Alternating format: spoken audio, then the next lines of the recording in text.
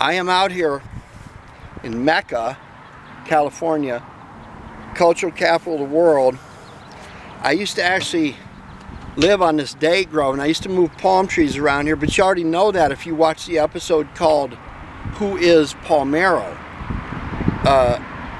Episode link right up there where that iCard is popping up. Your life isn't going to be the same unless you watch that. Anyway, Paul Mero, without giving you a spoiler, is the namesake behind Paul Mero Junkpile guitars. By the way, this is not a Paul Mero Junkpile guitar, because if it was, I would be able to play it and it would sound wonderful. Anyway, I lived on this ranch. It's February right now, so the temperature is about 75, 80. But in the summertime, it would be 115, 117, 120, 122. There'd be rattlesnakes all over the place, and we'd be moving palms. But what happened to this ranch is they ran the interstate literally through my side yard. Again, that's in that episode. But it was so hot out here in the summertime. How hot was it? Well, it was so hot that you could take solder and a wire, and whatever you wanted to solder the wire to, it would stick without a gun, without a soldering iron. And so, mysteriously with that lead in, this episode is called Soldering. Now, we're going to get to work. I'm going to show you a couple of tricks, or how I screwed up, if you want to call that tricks. But when I return at the end of the video, you're going to see me at a place that's even more remarkable than Mecca, California, and that is Slab City. So, I will see you then.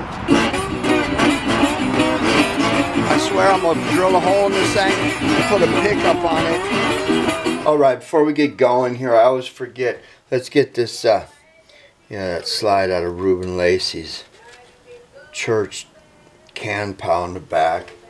Hey, what do you see back here? Mississippi house, like maybe Sun House. Like maybe I bought a bunch of these just in case you hipsters out there see what's going on here. Yeah, Mississippi makes trailer house tags. They're usually in pretty good shape because, I don't know, you don't really run a trailer house down the road, at least not where I'm from. I don't know. But anyway, let's get the housekeeping out of the way.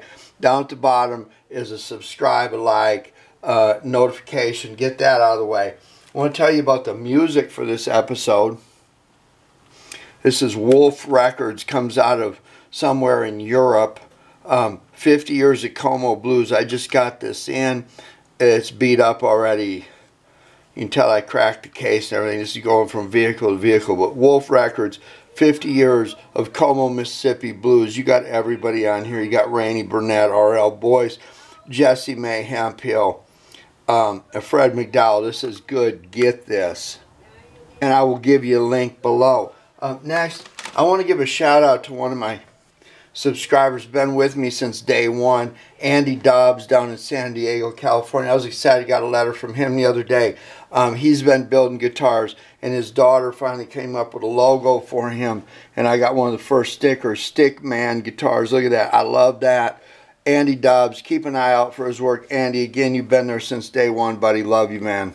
Alright, I've been going to do this episode for a little bit. I've got some new things to tell you. But first off, I want to tell you that soldering and wiring has always been a problem for me. Whenever the guitar doesn't sound right, there's a buzz. It always goes back to wiring and grounding and soldering. And look at that mess right there. Some of this stuff, I mean, that is a mess. That's some of my early work. I keep that around just in case something doesn't sound right. I can look at that and go, yeah, well, you did the soldering. But my friend Tom Klein, subscriber Tom Klein in Springfield, Illinois, was watching my Ground the Strings video. Let me grab something here. You know, the one with this tape. Do not buy this tape in anything but bulk. If you need to find out where, just send me an email and I'll tell you. But anyway, he was talking about once you run that tape down your neck and put a screw in it, where do you run the other end of that to? And the answer is to the bottom of a potentiometer. So I told him, I'm going to give you a shout out. Hey, Tom Klein, there's your shout out. Oh, by the way, the link to that grounding the strings episode is in there. It's got a chunk from Reverend Peyton in there. You'll like that. But we're going to I'm going to show you a little trick here where everything you ground, look how many things are grounded there. It would be easier to do it with one ground wire coming off. You should run from this lug to the jumper up to here. Then you attach everything to this instead of all this mess going on here, and I'll show you how to do that. But anyway, Tom, thanks for the question. I'm going to show you how to do that real quick, and I'm going to catch you up to speed on some of my mess of soldering and some of the new stuff I got that makes it really simple. So let's get to work. All right, now I've done episodes about how to wire a piezo and how to wire a coil. They're up there where that eye is. One of them's popping up right about now, and the other one will pop up. I got to wait a couple seconds or they dance all over each other. The other one will be popping up there. It'll show you how to do this and what lug goes to what and all that. But I'll tell you what, when I started, look at this mess. Got all these different kinds of wires, albeit the auto parts store or yard sale or whatever. Anyway, this turned into a mess. So, you know what? I just decided to listen to somebody who's a good mentor to me, Darren Dukes, always told me, dude, get that pre-tinned pushback wire. It gives you a good vintage look, and it's pre-tinned, and you know what that means. You're soldering. So there's no wire stripping. You just pull that back like that. Can you see that? And I bought it in 3 different colors. So I use this for ground wire. I used to use green auto parts store wire. But anyway, I just push it back like that. So I got black, white, and yellow. So what I typically do is I'll run the white color, the hot wires, to my coils and piezos, and then I'll use the yellow wire to run the hot wire to the jack. So this has worked out really well for me. If you need to know where to get this and you don't, there's some guy out of Ventura, California that sells it in bulk. I think I paid, anyway, send me an email. I don't want to give his price structure away, but it's real easy to use. You just push this back, and it's pre-tinned, so it solders really well. So get the wire out of the way first. Next thing, I'm a firm believer in shrink wrap. I don't like stuff jumping across and shorting each other. And if you look here, I just cut short pieces of shrink wrap before I solder and slide them up over here out of the way. If they're too close, it'll start to melt when you do your soldering work. And then when you've got the joint soldered, you just slip that down, take a lighter to it. But I'm a firm believer in shrink wrap. Next, 3 important things. Number 1, get yourself a sponge. It's got to be wet. This is sitting there while you're soldering, because every time you're done making a connection, you just put the tip of that on there. That's what all these burn marks are from, and it'll clean your soldering tip. Before you get started, you know what a file is, and you know what emery cloth is. Get a roll of this. You'll see this at yard sales when they're cleaning out somebody's garage. Get some of this and make sure your soldering tip is clean, because if it's not, you start having problems. You get cold joints and everything else. So once again, sponge, emery cloth, file. Now let's talk a little bit about solder. Okay, use rosin core solder. I mean, what are you going to do with this? Number 1, the soldering gun you're going to have to use to get this to start to melt is the size of a tank. And then you got this stuff that's really tiny. I don't have good luck with that. It flows nice and everything, but a little bit too small. I like this 0.040 size right here. I like it on this. I can just pull it back.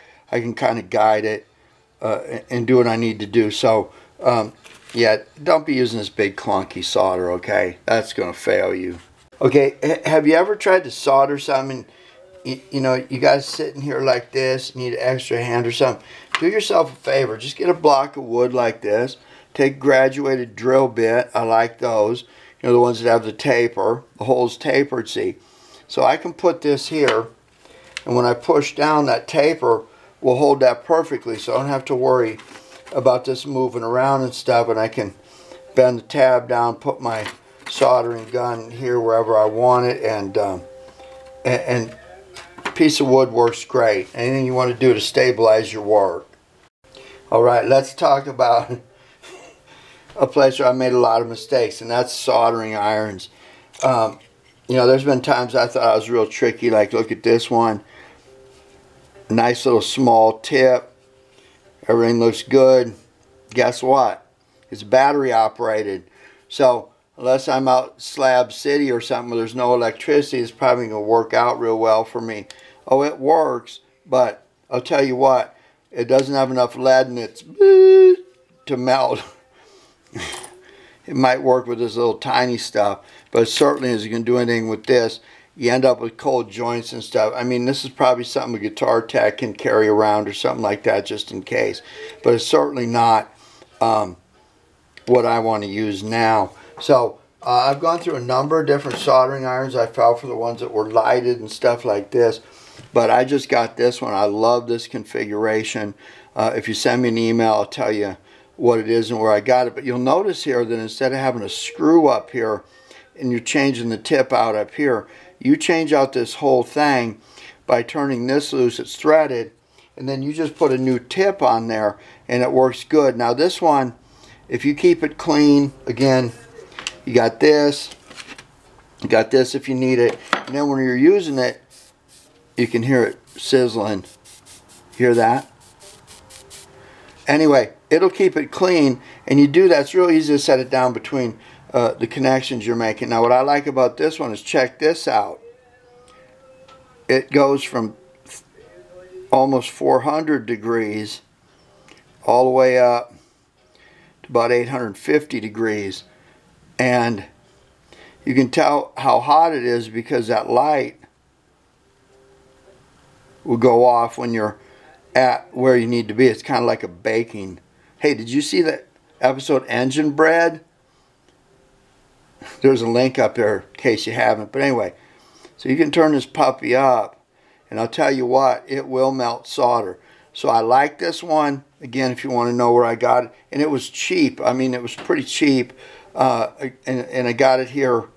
I should just set up a page and list all my stuff. I've been swearing I'm going to do that. But anyway, if you need to know about this, but I really like this one. I've given up the rest of them and gone strictly to this one. I will tell you that I've always got a block of wood here to set this down on. You don't want to burn your stuff. But while I'm ill prepared here and trying to open up this bag, I want to show you that this one comes with different replacement tips. You can get this one that's beveled, you got one that's flat, and then my favorite, of course, is the one with the pointed tip. That's the one I like. So I like this solder gun. Now, let's get to what we're doing here. Now, I almost forgot. These Camacho boxes I use are really thick. The tops of them are really thick. Sides are thick.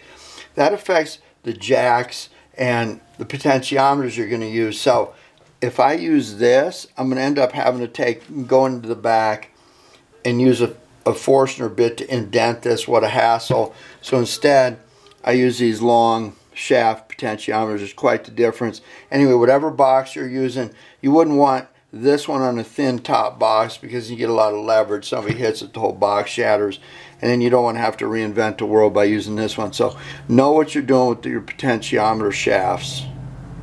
Alright, so I'm going to set this short shaft one aside. I might be able to use that for a coffee can or something like that later. And I'm going to put this right here. Now, I got the lugs pointed at the left side of me, and I want to point this out again. The episode iCard up there, click on those and you'll see how to wire a piezo and how to wire a coil. But anyway, this first one, when this is pointed left or 9 o'clock position, that's 12, this is 9. You might want to write that stuff on the block. But this first one is going to go to the hot wire on your coil.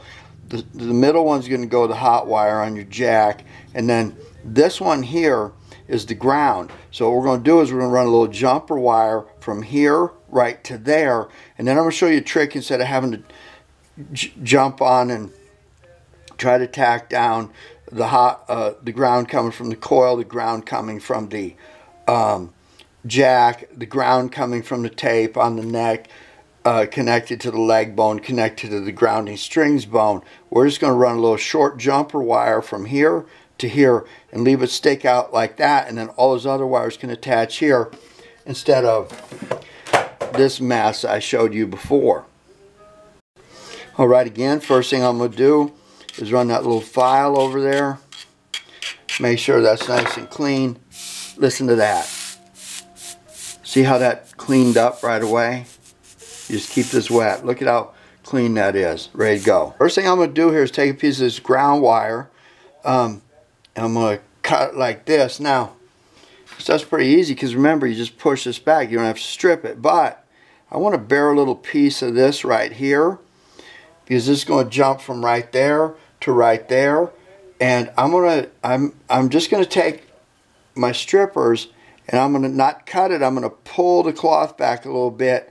And let me do that because the last time I tried to do that with the camera on, I knocked the camera over. So see you in a minute. Alright, you see how that pushes back? And then I take this and I strip that. I can push that all the way back. Now look, this goes up and down. I can bear as much of it as I want, as little of it as I want. And what I'm going to do is I'm going to take this end lug down here. I'm going to solder this on here like so. And then I'm going to lay this on here. I'm going to solder that right there, and then that leaves me this wire to do everything. So let's watch me solder. Okay, you notice I bent this lug down, and I put a kink in that wire. I'm going to put that like that. Mash it down. I can take my wires, strippers, flatten it out like that. Touch that. Oh, that's good and hot. And I just set this up here. I don't set it right over where I want to, but I just... Look at that. There we go. Easy money. I'm going to leave it sit there. I'm not going to move it because if this moves while it's cooling off or whatever, if it's not shiny, it's going to be a cold joint and that will affect how things ground. So there it is. Looks good. Instead of burning myself, I'm going to bend this back up. Usually I do this one last because I get these out of the way. And when I put those wires on there, remember I always shrink wrap them so they end up looking like that. But now I'm going to take this wire here, I'm going to bend it this way, and you see because I've got that wire stripped out there, I'm just going to touch that down like so and tack that on there, and I only got one wire up here instead of 15 of them. That mess. So let me tack this down again. My little piece of wood here comes in handy. Remember, always this between every one. I don't care, get in the habit. Sponge is pretty cheap. You're not going to go broke buying it. And of course, I got to put some solder on the bottom of the potentiometer. Ooh, that's nice and hot. It's melting good. There we go. Alright, I got my wire strippers. I can hold that. And I just take this, push this down. Watch that solder get hot. As soon as it gets shiny, pick the gun up. Let it cool a little bit. Bingo, there it is. Nice. I don't have to solder anything else on there. I can just,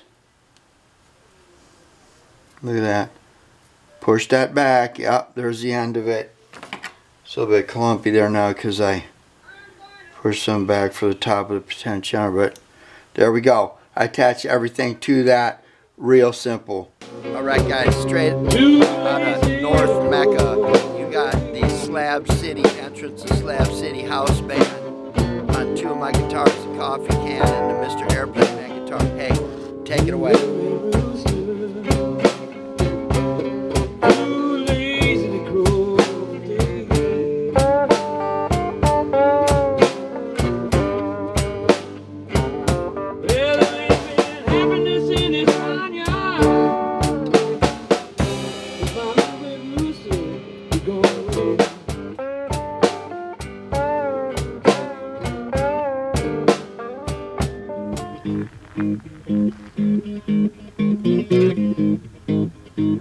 Hey guys, I'm out here at the end of my day, at the end of my adventure, and I am sitting at the guard shack to Slab City doing my first attempt at busking. You can tell it's kind of dead out here, but we'll see what happens.